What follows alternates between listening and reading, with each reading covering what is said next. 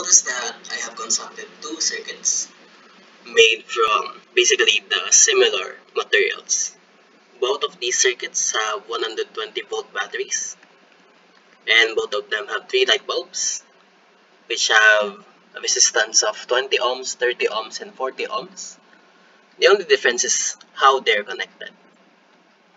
Notice that for the first circuit, if you imagine yourself running over the circuit, you will pass through all of the light bulbs in one go. If that happens, this is a series connection because it's a series.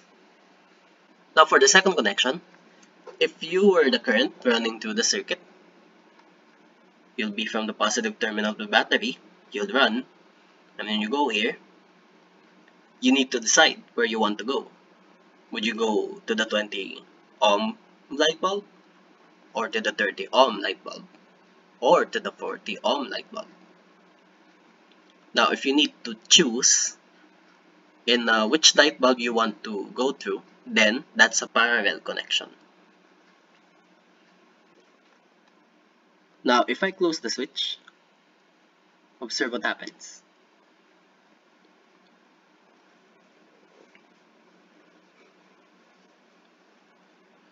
In which connection do the bulbs go brighter? Is it in the series connection or in the parallel connection? Now to further explore the circuit, let's try to measure the voltage and the current in each type of circuit.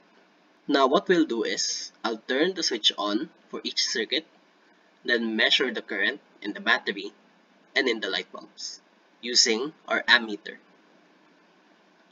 So when I turn the switch on and I close the circuit, this happens. Now observe what will be the values of the current.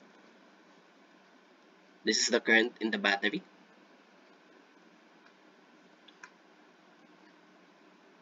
This is the current in the first light bulb. This is the current in the second light bulb. And this is the current in the third light bulb.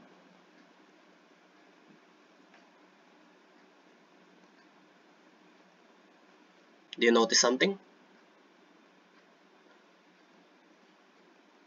How about the currents in the parallel connection?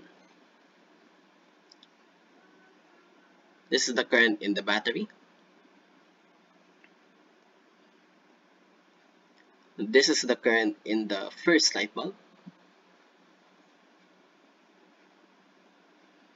This is the current in the second light bulb. This is the current in the third light bulb.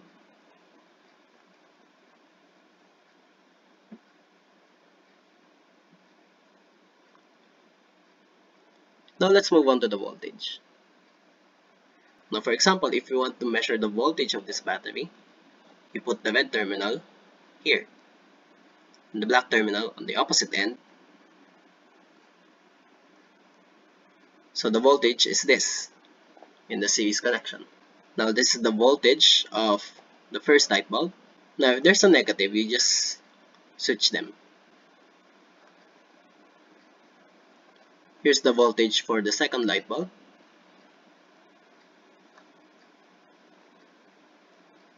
And here's the voltage for the third light bulb.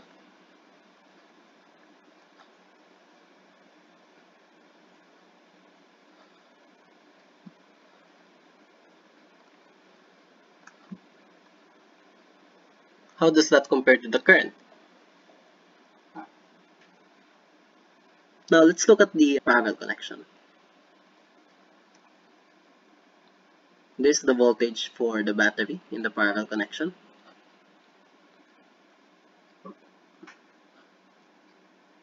This is the voltage of the first light bulb.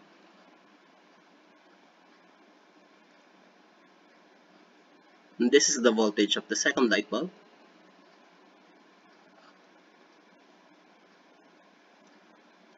And this is the voltage of the third light bulb.